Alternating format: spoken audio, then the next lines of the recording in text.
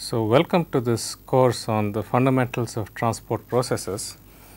At the beginning of the course, it is always useful to examine why we are learning this course, what we are going to learn and how.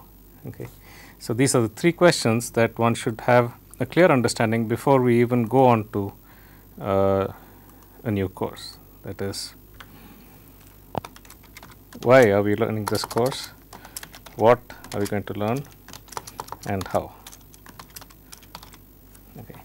So, the question why basically tells us the motivation for studying this particular course. Okay.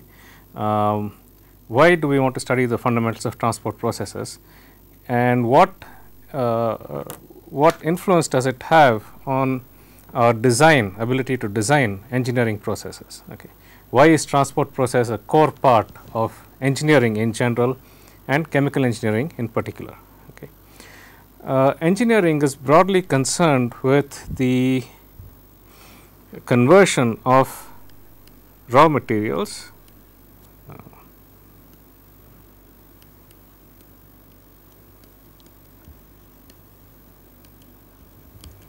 to useful products.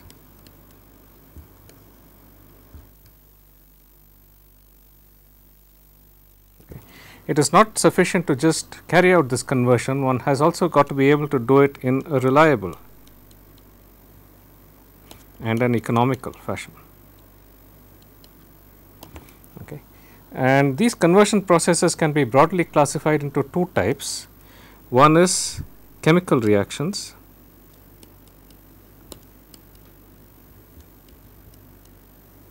chemical reactions typically involve the conversion of one type of substance into another, and the second is physical transformation.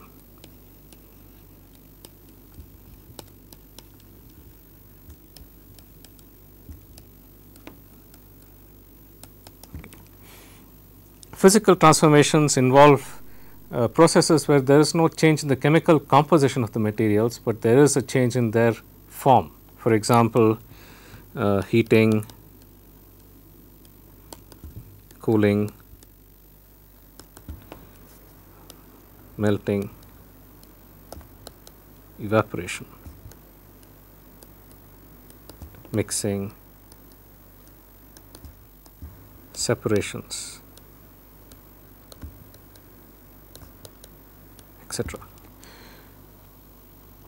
Now, all of these processes inevitably involve the transfer of materials from let us say one fluid to another, or from one fluid to a solid surface.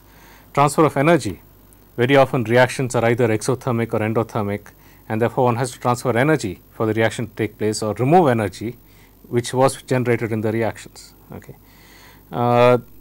Most of these also involve what is called momentum transfer. Okay.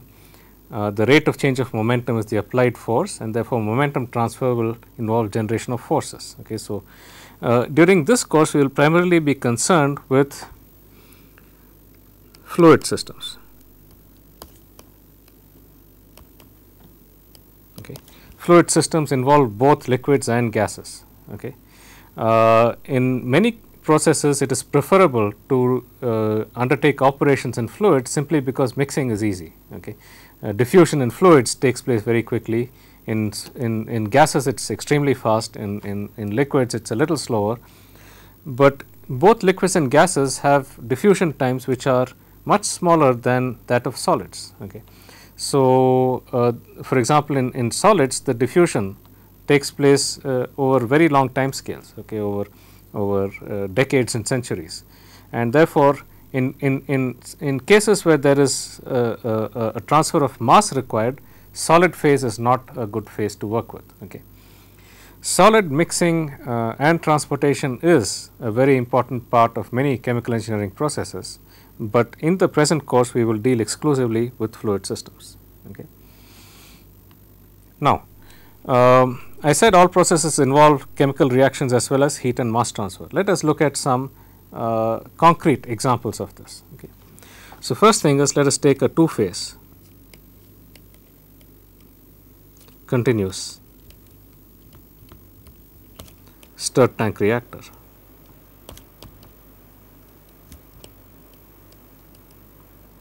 Okay. So, in this reactor we have inlet of some reactant A. Okay. The reaction is of the form A going to B and it is catalyzed by a solid catalyst. This A comes in through the inlet. Okay.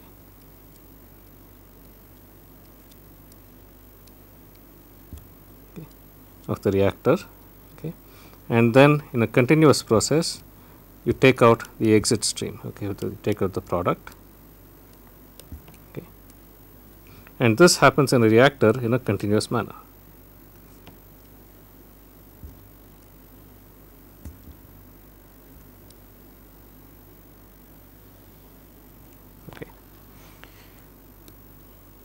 So, there is some fluid in the reactor, okay. You have reactant A coming in, okay, and the product is taken out, okay. And typically in all of these systems one will also have some kind of a mixing system, an impeller, okay, which is rotating in order to increase mixing, okay. And I said that this reaction takes place in the presence of a solid catalyst, okay, catalyst particle in the form of pellets, okay. So, the reactant is catalyzed on the solid surface, the product is ejected and the product comes out in the product stream. Okay. Now, for this system it is not sufficient to just ensure that there is sufficient concentration of A coming in and sufficient concentration of B going out. Okay. If you just engineer this just based upon the amount of A coming in and B going out, there is no guarantee that you will get the conversion that is necessary. Okay. Now, the reaction actually is taking place at the surface of the catalyst particle. Okay. So, if you look very close to the catalyst surface, okay, now there is reactant A that is coming in. Okay. At the surface, this reactant is getting converted into a product B.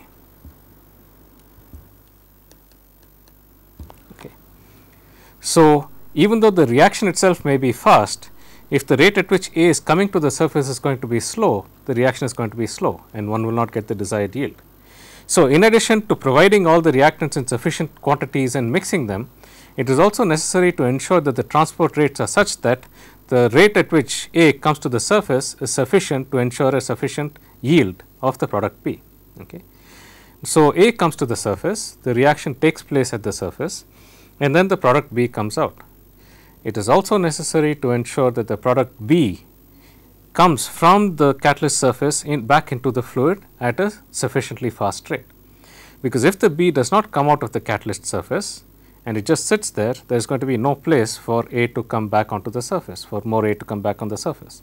So, for the reaction to take place in a continuous fashion, one has to ensure that the rate at which A is transported to the surface, the rate at which the reaction takes place and the rate at which B comes out of the surface is sufficient to ensure that the desired yield is obtained. Okay. In addition to this, the reaction may be either exothermic or endothermic. Okay. So, for example, if it is an exothermic reaction, the reaction will actually generate heat. Okay. And if heat is generated at the surface, we have to ensure that there is a sufficient heat transfer away from the surface. Okay. The rate at which heat is transferred away from the surface should be such that there is no net heat accumulation at the surface, resulting in a temperature increase. Okay. Because if the heat transfer rate is not sufficient, then the heat generated will not be transported out. It will accumulate at the surface, resulting in the formation of a hot spot. Okay. Alternatively, one could have an endothermic reaction where heat is necessary in order for the reaction to take place. Okay.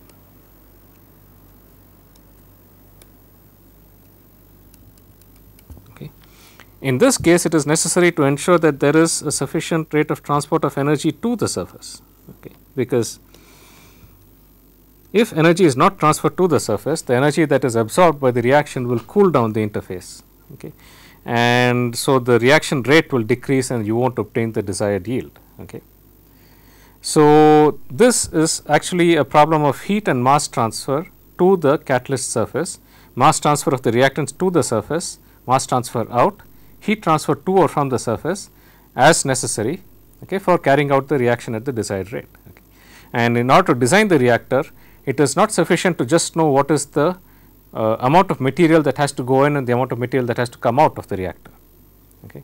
One also has to engineer at this location the catalyst surface are the conditions such that there is sufficient rate of transport of reactants to the surface, sufficient transport of products away from the surface, and sufficient heat transfer to or from the surface as desired. But wait, there is one other thing, okay, and that is that in order for the reaction to take place sufficiently fast, there has to be adequate mixing. This mixing is carried out in this case through the use of an impeller which is rotating within the fluid. And in order to design the system, one has to design the power that is required for running this impeller to generate sufficient mixing. Why is power required? Because there is energy absorption, okay, due to the fluid friction at the interface between the impeller and the surface. So, if I look closely at the interface between the impeller and the fluid, there is the impeller surface and there is fluid that is flowing past the surface. Okay. At the surface itself, the fluid has to have the same speed as the impeller, and then there is a variation of fluid of the velocity of the fluid away from the surface. Now, this fluid motion generates fluid friction, and that exerts a backward force on the impeller. In order to compensate for that, you have to exert a power on the impeller. Okay. The force, or rather the stress, which is the force per unit area that is exerted on the impeller surface, is actually a frictional stress. Okay. Stress is force per unit area and force is rate of change of momentum. Okay. So, the shear stress at the surface is actually the rate of change of momentum per unit area per unit time. Okay. So, it is transfer of momentum, okay, to the surface in order to compensate for the frictional losses in the fluid. Okay. So, this is a problem of momentum transfer.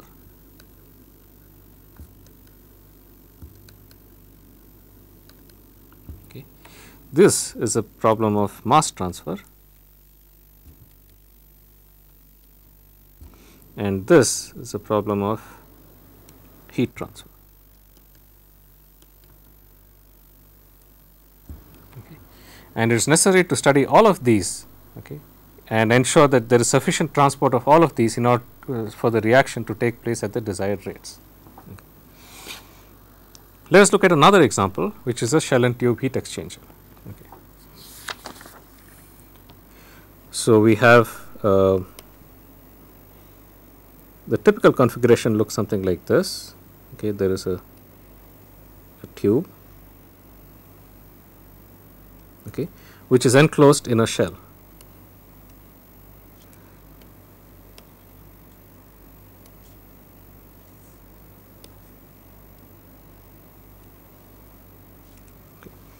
And on the shell side, you have an inlet of fluid,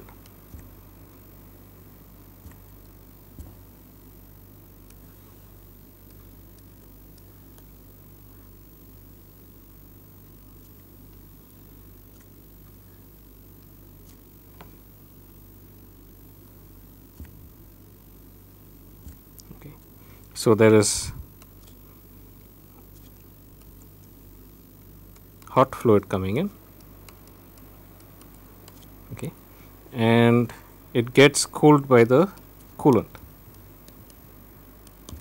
okay, and the fluid that comes out is cold fluid. Okay. So, that is the system, okay. And because you want to cool this hot fluid, you have to ensure that there is sufficient heat taken out of the hot fluid, that the final temperature is the desired temperature that you want. Okay. And that heat that is taken out by this coolant can now be used for other useful purposes. Okay. And once again, in this, it is not sufficient to ensure that there is sufficient quantity of heat coming in and going out. Okay.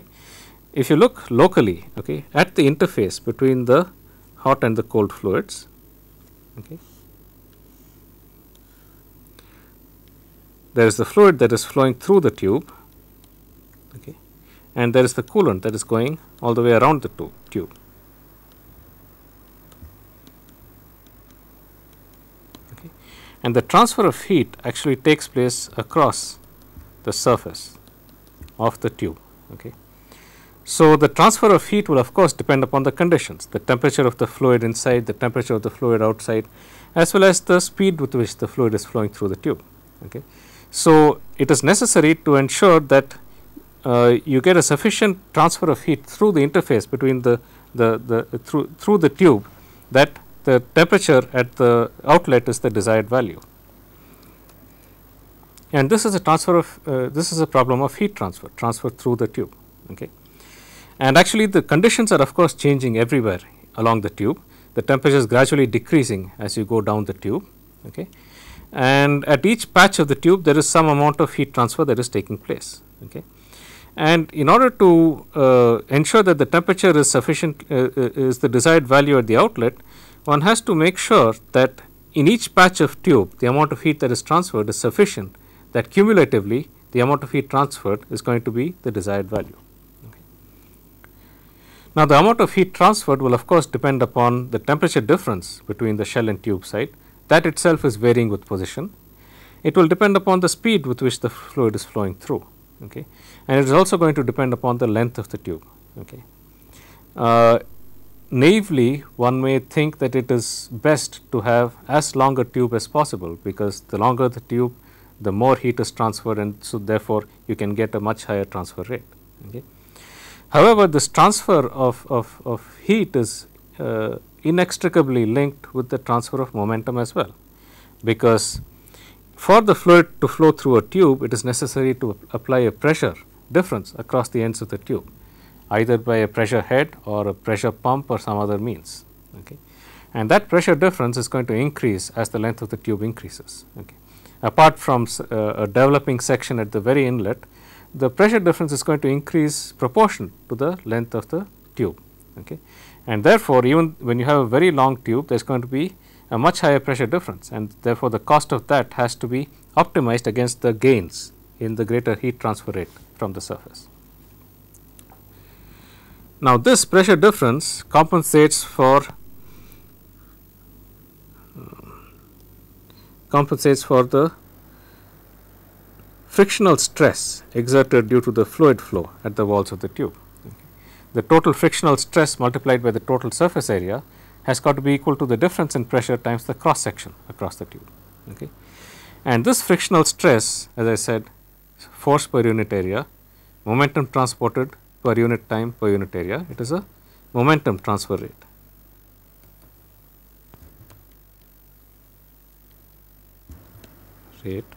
Per area is equal to the stress. Therefore, for the heat transfer problem, I need to design the heat transfer rates based upon the temperature differences, the flow rates, okay, and the length of the tube, but inextricably linked with it is also the momentum transfer rate, okay, because the longer the length of the tube, the more pressure is required to pump the fluid across, and that is going to increase the costs. Okay. Let us take another example which involves only mechanical transformation, no chemical transformation, but which still involves both momentum, mass and heat transfer, okay, and that is a spray dryer.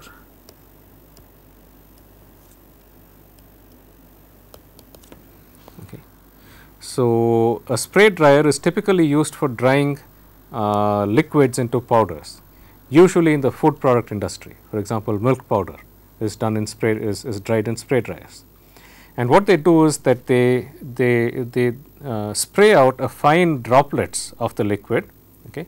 As these droplets of the liquid fall in the spray dryer, they come in contact with hot dry air, okay, and that dries the droplets and gives you solid particles.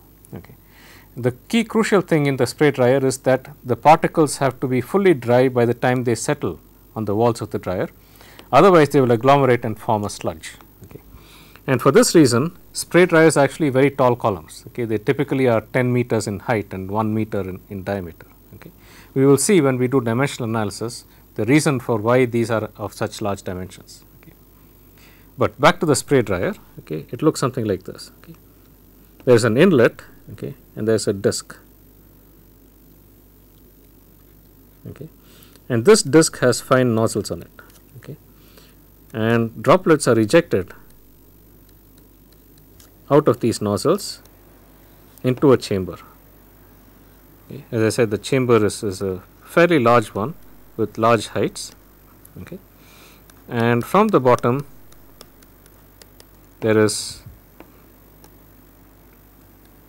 hot dry air coming in, and these droplets contact with the hot dry air and they get dried up, okay, before they come to the surface and settle to the bottom. Okay. So, that is the basic picture. Okay. The droplets are usually 100 microns or larger, 0.1 millimeters or larger. If you want finer droplets, you have other kinds of mechanisms. You cannot use a nozzle for that, you have a rotating disc. Okay. And as I said, the dimensions are very large. Okay. The dimensions are large because as the droplet is sprayed out, okay, it is usually sprayed out at speeds of the order of 1 meter a second. You have to ensure that by the time it hits the surface, it has fully dried. So, you have to allow sufficient time for the droplet to dry before it hits the surface, and that is the reason you have to have a large size. Okay. Let us look at what happens at the microscopic level. Okay. This is a droplet. Okay. Initially, as it came out of the nozzle,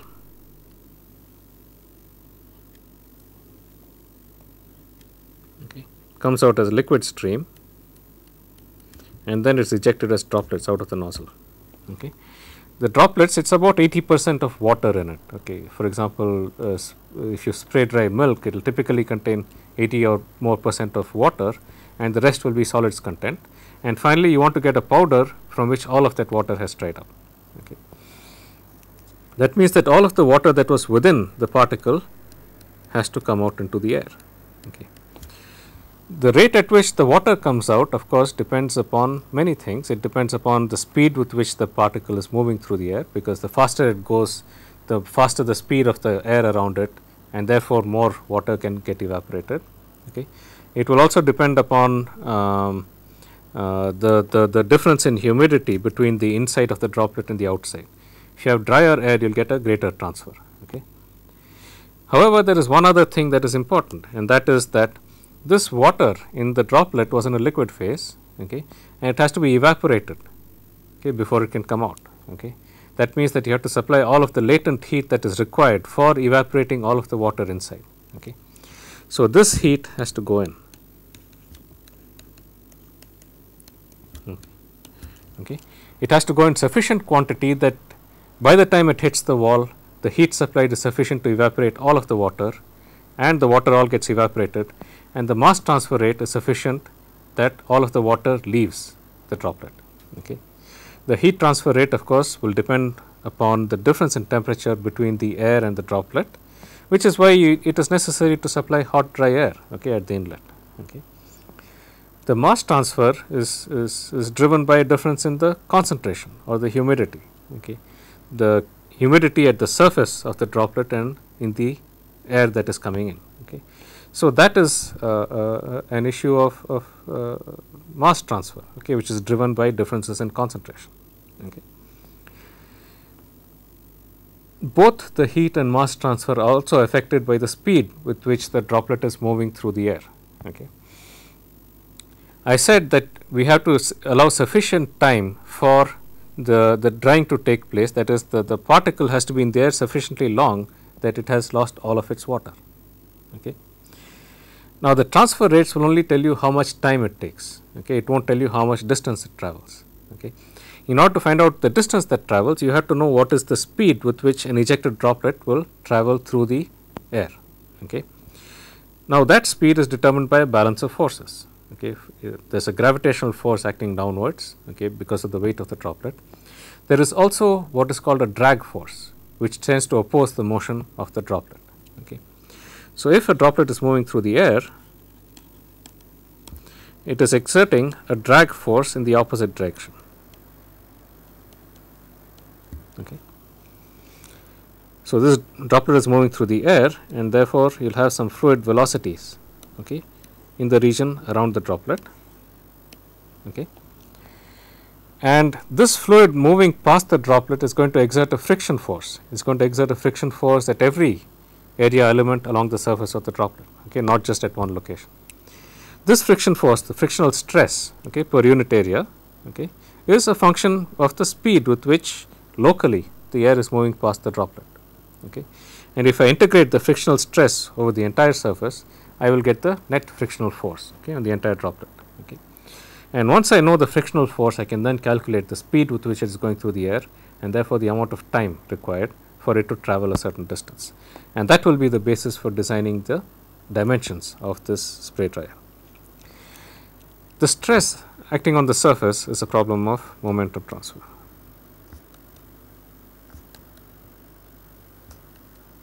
Okay. So this involves heat transfer, mass transfer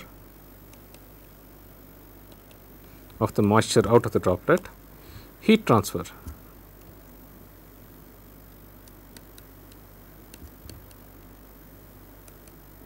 of the latent heat required for evaporation, and momentum transfer to find out what is the drag force acting on the droplet. Okay. Now, there are empirical correlations that might tell you, okay, that for a given equipment what are the dimensions are required to get a certain result. Okay. But that will work only for that particular equipment, a thumb rule.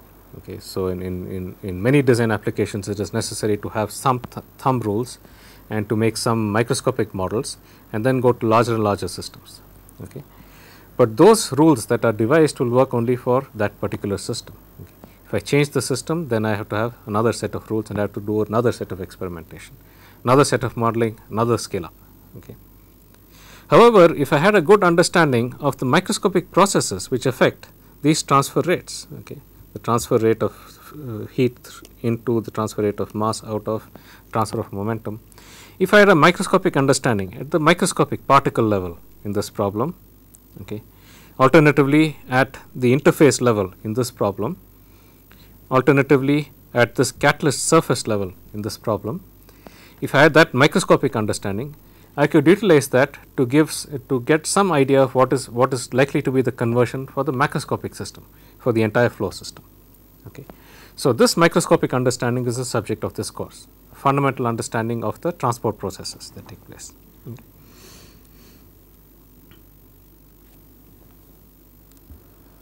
Now, what are the fundamental quantities here? Okay. So, the next question is what are we going to study in this course? Okay.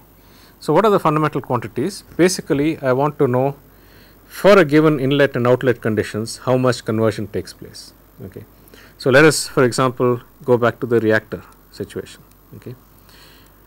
For a given set of conditions, inlet, outlet stream, how much conversion takes place. Okay. So, the conversion that takes place is going to be determined of course by how much material is present, the number of catalyst particles present and so on. Okay. The conversion itself is taking place at the catalyst surface. So, rather than asking how much conversion takes place over the whole thing, I can ask the question how much conversion will take place at each catalyst pellet. Okay. But that once again will determine on the size of the pellet, okay, and the conditions around it and so on. And in order to get a quantity that is invariant of these things, okay, it is better to define what is called a flux, okay, which is defined as amount transferred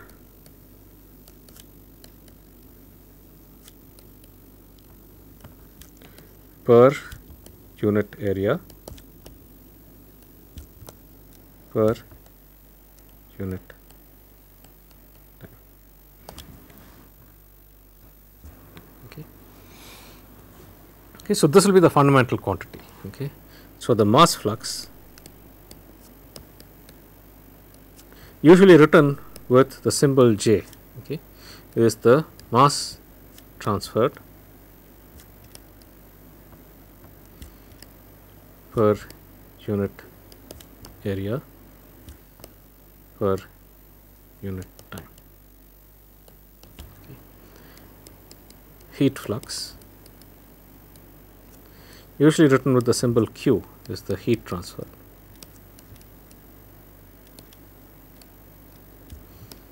per unit area per unit time. Momentum flux,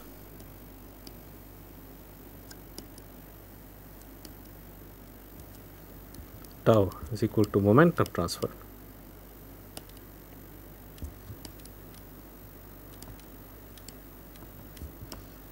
per unit area.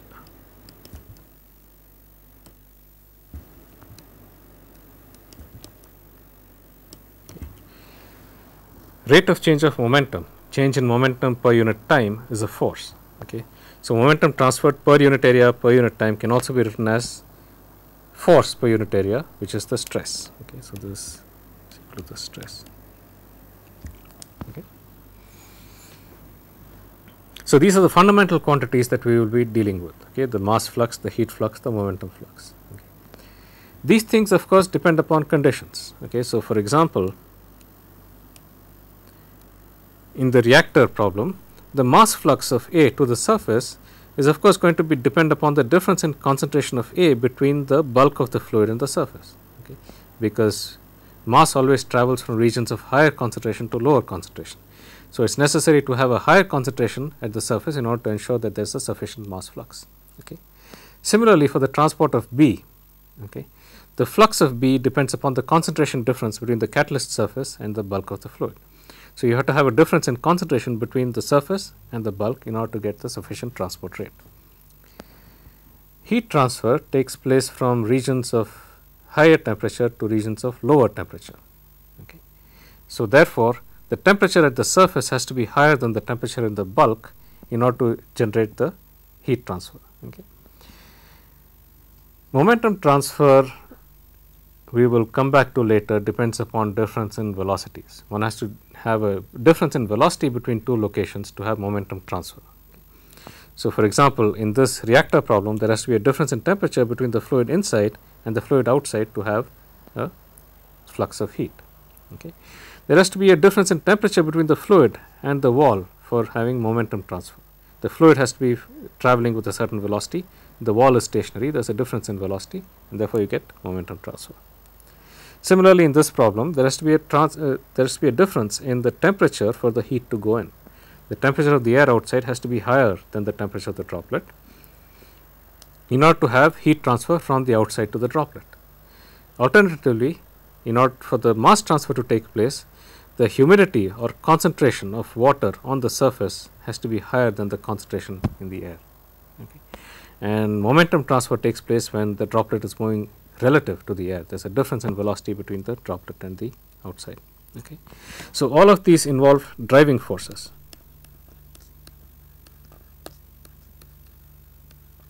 Which are basically differences in quantities between two locations. Okay. I will tell you later that this is not exactly the driving force is actually the gradient, but for the present we will continue this discussion assuming that the driving force is actually the difference between two different locations. Okay. So, for mass transfer, the driving force is concentration difference.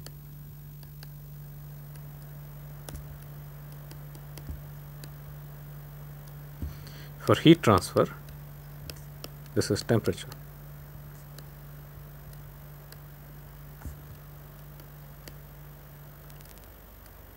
Okay. And for momentum, this is velocity difference.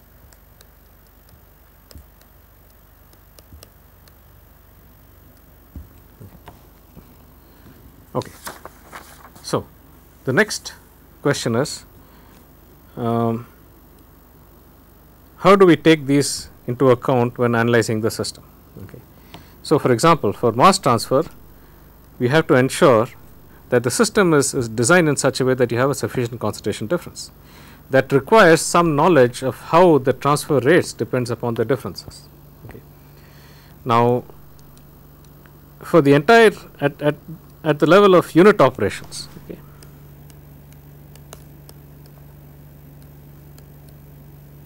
okay, these things are written for the entire equipment. Okay. For example, for the shell and tube heat exchanger that I had earlier, right, what one would do is write down an equation which tells you how the transport rate depends upon the average difference, okay, between the temperature on the shell side and the tube side. Okay. So, these are usually written in the form of correlations involving dimensionless variables.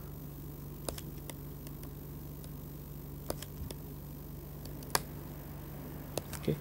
As I will show you in the next lecture, it is preferable to use dimensionless variables, because there we can use the Buckingham pi theorem to reduce the number of variables in the problem. Okay. So, a dimensionless heat flux, okay,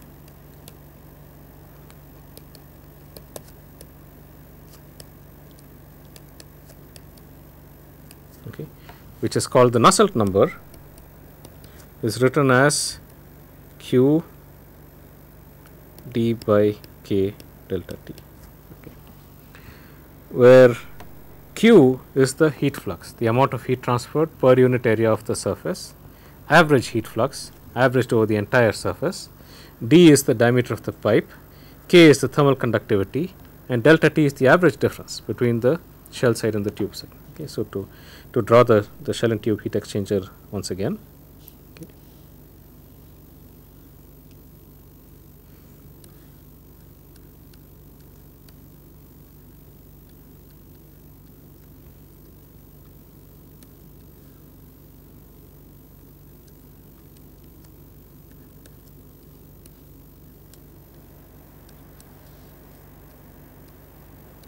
Okay, I have fluid coming in, fluid going out. Okay. So, d is the diameter of the pipe, okay. K is the thermal conductivity of the fluid, okay. Delta T is the difference in temperature between, average difference in temperature between the shell and the tube side. Okay. So, you define this dimensionless heat flux, okay, and this of course depends upon many things. Okay. This depends upon, for example, the temperature difference, the difference in velocities between the shell and the rate at which the fluid is flowing, and so on, okay, as well as the properties of the fluid, okay, the specific heats, the thermal conductivity, the viscosities, and so on. Okay. But once you express it in dimensionless form, you get only a small number of variables in. Okay.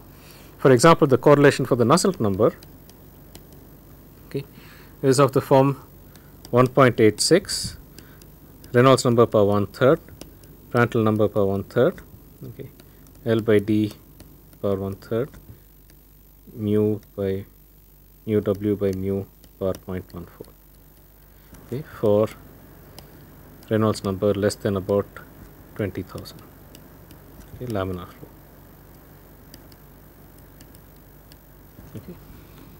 Now, this correlation has neatly packaged the dependence of the heat flux on various things, the conductivity, the temperature difference, the diameter, the viscosity, the specific heat, okay, all into these dimensionless numbers, the Nusselt number, the Reynolds number, and the Prandtl number, and a ratio of length to diameter of the pipe, and a ratio of viscosity at the wall to the viscosity in the bulk.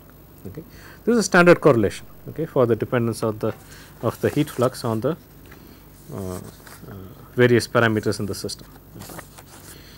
Here the Reynolds number is equal to rho u d by mu, where rho is the density, u is the average velocity, and d is the diameter.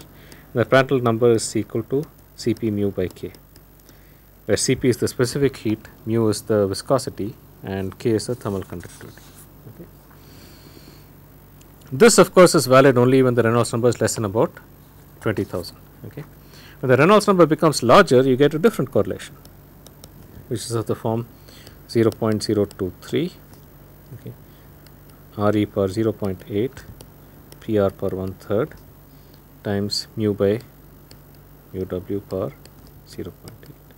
Okay.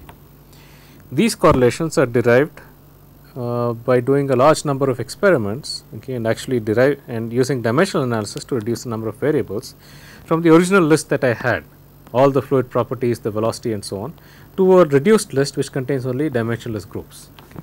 We will see how to do the analysis in terms of dimensionless groups a little later, okay, but this contains only dimensionless groups. Okay.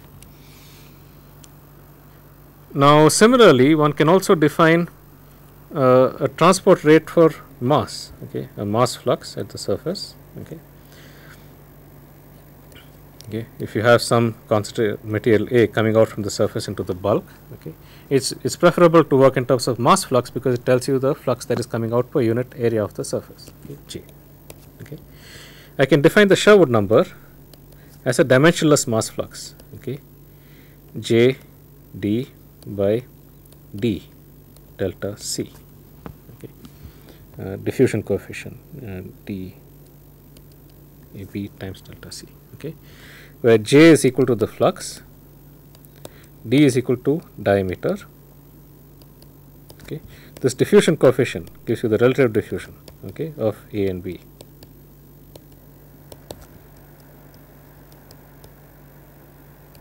Okay, I'll use a script for that. Okay. And delta C is equal to the average concentration difference.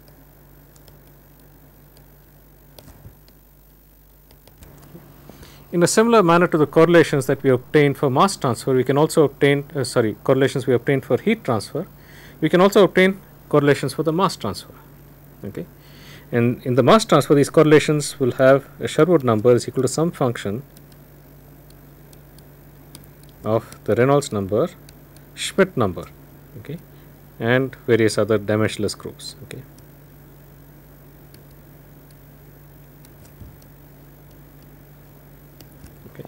Where the Schmidt number is the ratio of diffusivities, okay, it's equal to mu by rho dAB.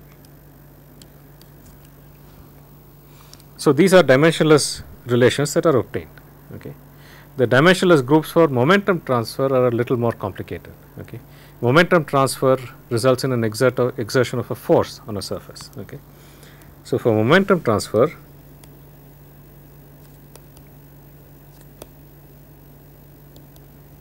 the dimensionless groups are defined as follows. Okay. If we had the flow in a pipe, for example, okay, the fluid velocity exerts a stress at the surface. Okay. Stress is force per unit area. Okay. Therefore, the dimensionless group should involve the force per unit area suitably non-dimensionalized. Okay. The friction factor, okay,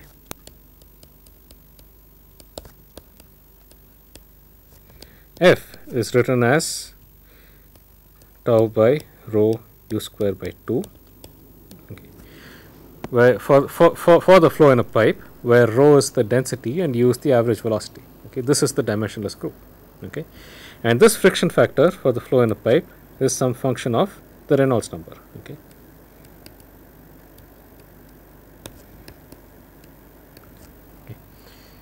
Okay. The correlations that are derived are of the following form. Low Reynolds number,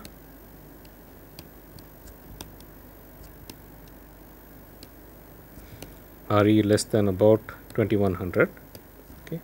Friction factor is equal to 16 by Re. Okay. This is true only for a cylindrical pipe. Okay. If you had a square cross section or some other cross section, then this would change. Okay. At high Reynolds number,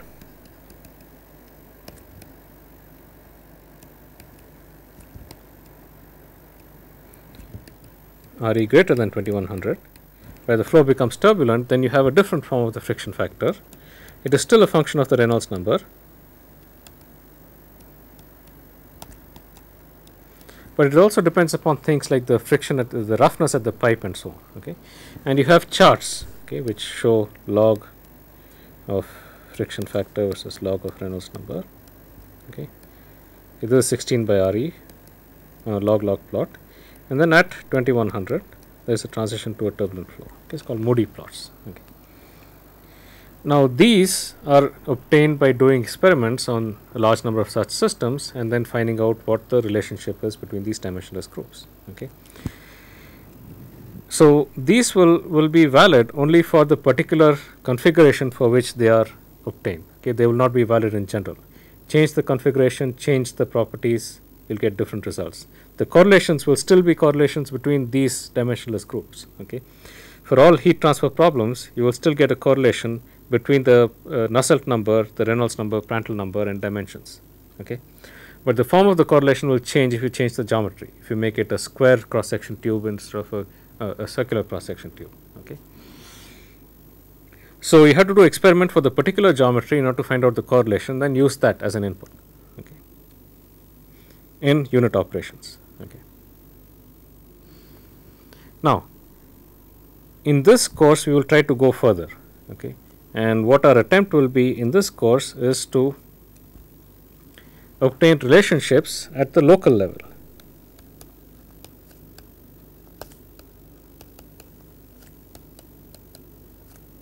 Microscopic. Okay, between the fluxes and the driving forces. Okay.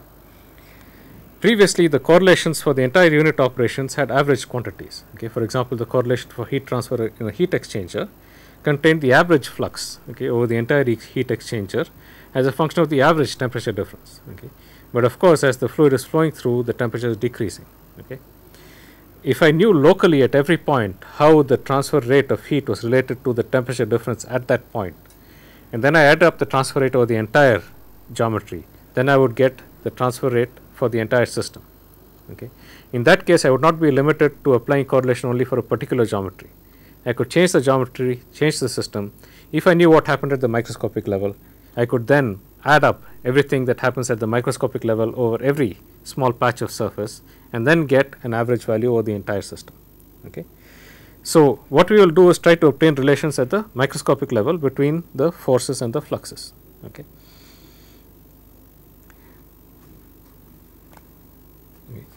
So, now this relations at the microscopic level, okay, now they are going to tell you how locally, for example, at the catalyst surface, the flux depends upon the variation in temperature, okay, of heat, say. It's going to tell you how locally the flux of heat depends upon the variation in temperature at that surface. Temperature, of course, is a continuously varying thing. It is high at the surface and it's low far away, but of course undergoes a gradual decrease in temperature. Okay, so this is the surface. Okay, so this is the temperature at the surface, and this is the temperature in the fluid far away. Okay, it's going to decrease continuously. Okay, and of course the heat transfer rate is going to depend upon the way in which this decreases continuously. Okay, so we are going to obtain relations for how the heat flux depends upon the temperature variation at the surface in such a way that we can get an entire picture of the entire temperature field around this object. Okay. Now, the way in which the heat flux or the mass flux varies with position, okay, and how that is related to the fluxes is given by what is called a set of governing equations, which basically tell me, given a set of conditions on bounding surfaces, how does the temperature internally within the fluid change with position and with time. Okay. So, this basically contains information about the change in temperature with both position and with time. Okay. So, these governing equations are what are called partial differential equations.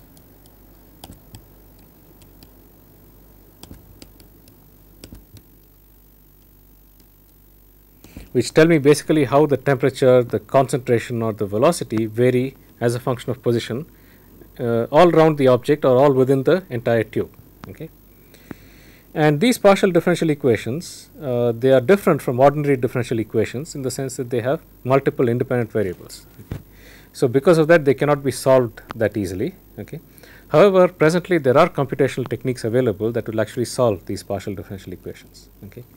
So, given a geometry, a configuration, a set of boundary conditions with some very complicated boundaries, one can solve them subject to initial conditions to find out what is the velocity field everywhere within the flow.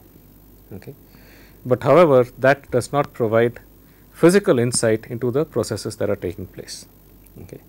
So, one part of this course will be how to derive these governing equations for heat, mass and momentum transfer, the partial differential equations. Okay. The second part of it will be how to use physical insight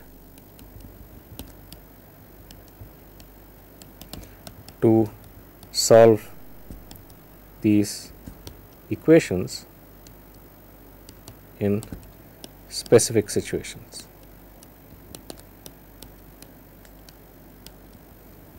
Okay. These solutions, first of all, because we are using physical insight, we have to make a judgment about what is important and what is not. Okay. So, because of that, we will be retaining the most important physical effects in the problem and neglecting those that are not important. Okay. So, these will be approximate in the sense that we have used our physical insight to make a judgment about what is important and what is not. Okay. However, these will also be mostly analytical. Okay. We will not just be putting it to a computer and getting solutions out. Okay. We will be actually sitting and solving the equations. Okay.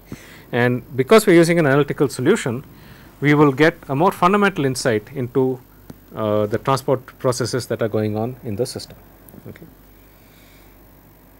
Now, an important analytical insight in all of these situations is a balance between two important effects in almost all of transport phenomena. That is, the two effects are convection and diffusion. Okay. We will be examining situations in which convection is dominant and try to neglect diffusion, examining situations in which diffusion is dominant, try to neglect convection. In that way, simplify the problem and then formulate a set of tools which we can use for solving these problems. Okay. Difference between convection and diffusion. Convection is transport due to mean fluid motion. Okay. So, for example,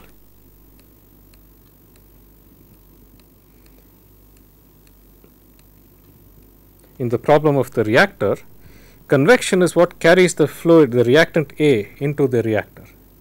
Convection is what carries the product B out of the reactor. That is, the motion of the fluid itself carries the material with it. Okay. Even around the particle, if there is some fluid velocity field, okay, that fluid velocity is going to convect material around the particle. Okay. So, that convection is the motion due to the motion of the mean fluid. Okay. For example, in this heat transfer problem, convection is what carries heat into the heat exchanger, because that is due to the mean motion of the fluid. Convection is what carries heat out, or the cold fluid out. Okay.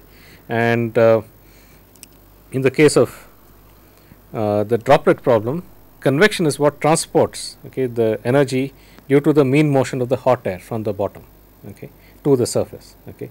Convection is what carries along with the air the moisture out. Okay. So, that is convection, transport due to the mean motion. The second important part is what is called diffusion. Okay. Diffusion is basically transport due to the fluctuating motion of the molecules. Okay. In any fluid, the molecules are in constant motion. Okay. The fluctuating velocity is given by half mv square is equal to 3 by 2 kt, and we will calculate that a few lectures down the line. But if you actually calculate the fluctuating velocity, the magnitude of the fluctuating velocity is of the order of, probably of the order of 100 to 1000 meters per second.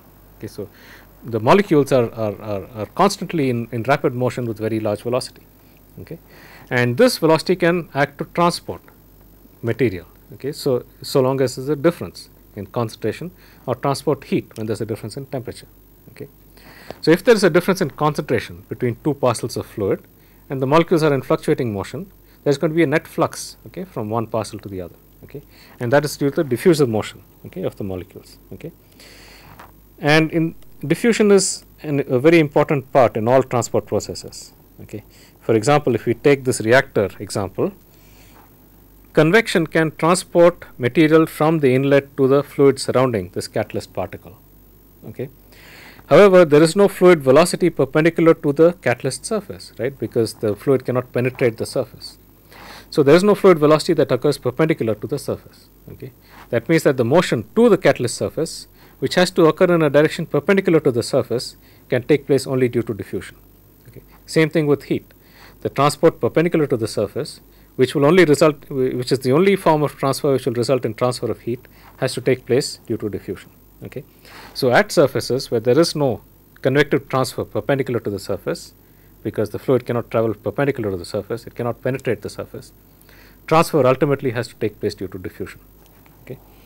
Similarly, in the heat exchanger problem, convection can bring hot fluid into the tube, but for that heat to get across the surface, that has to take place due to diffusion. Okay, you cannot have convective transport perpendicular to the surface because there is no fluid going perpendicular to that surface. Okay. And the same thing in the droplet drying problem. Ultimately, one has to have transfer perpendicular to this droplet to either transfer heat in or to transfer mass out. Okay. And that ultimately has to happen due to diffusion. Okay. So, these are the two important mechanisms that are important whose balance will determine, okay, the transport processes. Okay. So, we will look at regimes where convection is dominant and we expect diffusion to be a small effect. Other regimes where diffusion is dominant and you expect convection to be a small effect, and see how we can simplify problems in these two regimes and try to obtain a solution. And this we will do first for heat and mass transfer and then for momentum transfer. Okay. So, the next lecture I will focus on how we are going to solve these problems. Okay.